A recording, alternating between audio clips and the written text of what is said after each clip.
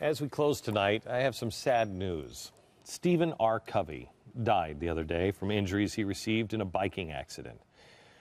We all know him, really, probably from his most famous book, The 7 Habits of Highly Effective People. It sold over 25 million copies. Nobody sells books like that anymore, other than maybe the Harry Potter series. He was also recognized as one of the most influential business books of the 20th century. This is a man who changed people's lives for the better. He was a motivational speaker and an author, and he enabled people around the world to get their priorities straight so they could live a happier, healthier, more effective life.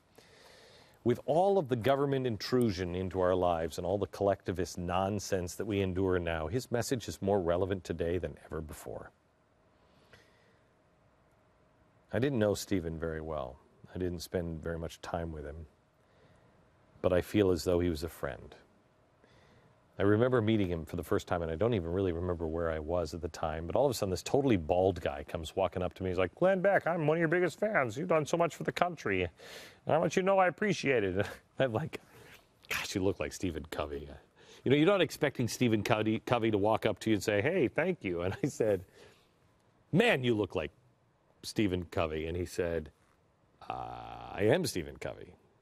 Like the 7 Habits guy. I mean, the Franklin Covey planner guy. I was like, yeah. The principled centered leadership guy. Yeah, that's the one. Embarrassing? You bet.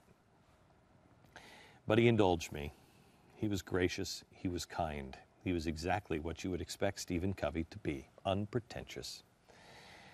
I came to know him a little bit over the years. I would run into him from time to time, and we would say hello and chat. I realized he's just one of those men that the rest of us strive to be.